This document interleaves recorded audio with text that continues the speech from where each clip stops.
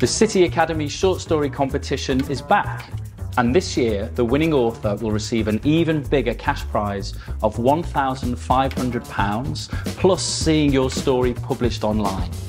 So whether you've written short fiction before or this is your first time, the City Academy Short Story Competition is for you.